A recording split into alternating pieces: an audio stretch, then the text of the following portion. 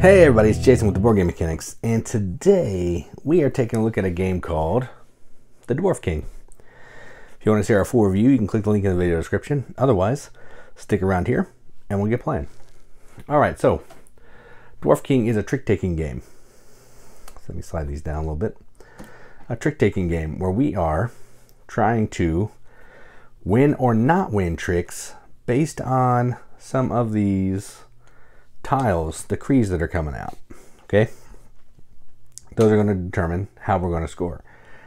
We're going to play through 7 rounds, and then whoever has the most points after all that is said and done is the winner. Okay, so in a 3-player game, you're going to shuffle all the cards, but you're going to remove a 2, and every round you're going to shuffle all the regular deck and put one special card in the deck. The special deck has 1s, 11s, and some other funky monsters in there. There's like 13 or something cards, I'm not sure.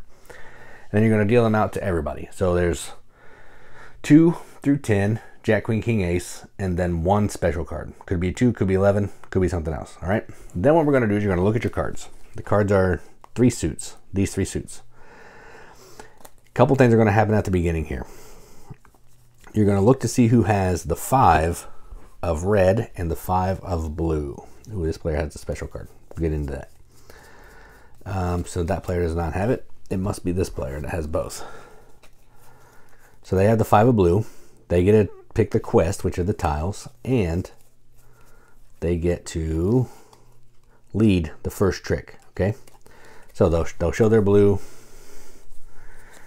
They get to deal the quest. So what you do is you take the top quest and you pick either of these that you want. So 4 points for each 3 and 4, or 4 points for each 6 and 7. So they'd look at their hand, see what they have going on. I think they're going to go with the 4s. So this is the quest for the round. So we'll get rid of these.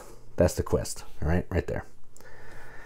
And then we're going to play. This player is also going to lead because they have the 5 red, and it says lead the first trick with any card. So they know they want to get 3s and 4s. They know that aces are the highest. So they can't get in the lead right quite yet. So I think what they're going to do is they're going to play a 2. So they're going to play this 2 blue. Then we're just going to go this way. Then it's this player's turn. They have to follow suit, so they have to play a blue if they have it. They only have 1 blue, so they're going to play that. Then it comes to this player. They don't want to give them a 3 or a 4, so they will give them a 6. All right, so that's that. This player wins the trick. They'll just tuck it over here. Then they get to lead. Okay, so then they pick a card that they get a lead. Let's see what the puppeteer does. Has the same color as the previous card played, though its value is considered to be higher. So it's going to just mirror a card, which is pretty cool. Okay, so they're going to play this. They're going to try to get some cards. Then it'll come to me. I had to play green. I don't want to give them a 3 or a 4, so I will give them a 6. Then it'll go to this player. Do they have any green? Ooh, I'll give them a 5. So then they win this trick. All right, so that's 2. Again, no points though, because we only care about 3s and 4s right now. Back to this player. They're going to keep going in green. Might not be smart, but we'll see. And then this player will play an 8 green. Try not to give them 3s or 4s. This player has a king. So they will go ahead and play the king, and they want to take it. So they have now taken this trick, and they will be the first leader. Okay, and they're going to lead this king of blue. So they're going to play the king of blue. Then it comes here. This player doesn't have a blue, so they're going to take and dump off a 9 of green. You have to play the same color you have, unless you don't have it. Then you can play whatever you want. So blue, I will play my 9 of blue because I don't want to give them any scoring cards. So they now have a second one, and it's their lead again. Okay, so they're going to go ahead and they know that somebody has the queen of blue because no one played it. So I think what they're going to do is they're going to start out with some red. So let's play the 2 of red. So they're going to play red. This player is going to play king of red. And then this player will play the 8 of red. So again, nobody still got any points. This player wins that one. They will be first.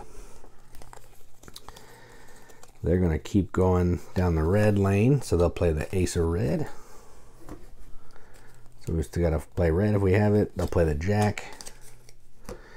And then this player will play, they have a 5 and a 6. They'll play the 5. So this player wins with the ace. Oh, and this player took the 5 of green, so they will lead the first trick next round. That's another special card. Okay, so they get to go first again. They'll keep going with the red. They'll do 10. This player doesn't have any. Ooh, they do have. They'll play the queen. They thought they counted all that, but they missed out on the queen. This player only has a 6. So the first, nope, still no scoring cards yet. So they get this one. And they will lead. They'll lead the queen of blue.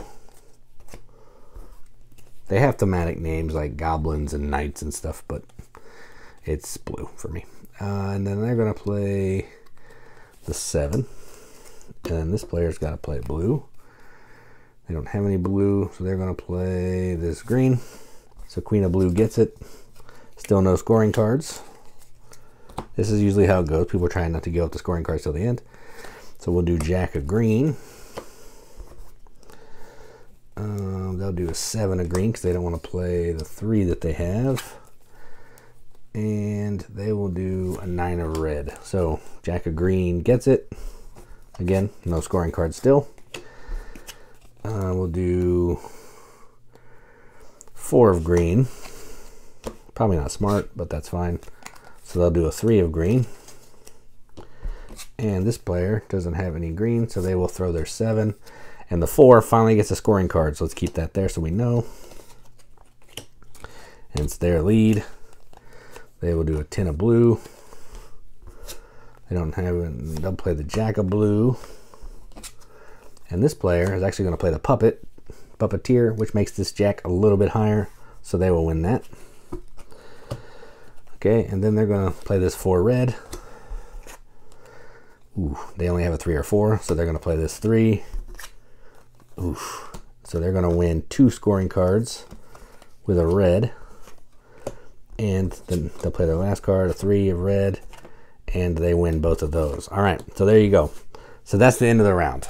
Then you're going to look and see how the scoring worked out. So this player got 4 points. This player got 4, 8, 12, 16 points. Okay? Wait, there should be one more. Where's the 4 of green? Oh, here it is. So they got 8 points, and they have 12 points. And that's how you're going to go. So you'd write that down on a sheet, separate the special card out because it can't stay in there. Get rid of this tile, bring these back down. So these are out of the game.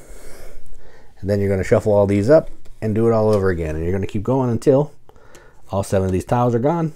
And whoever has the most points after all that is the winner. There is a breakdown of all the special cards that you start with and the cards that could come up in the deck. So we have a dragon, a mummy, puppeteer, which you saw, and Excalibur. So there you go. That's kind of how you play the game. It's really easy. It's really simple, but has a pretty cool vibe. But we'll get into more of that. If you want to watch the review, click the link in the video description. Otherwise, thanks for watching. And as always, keep gaming.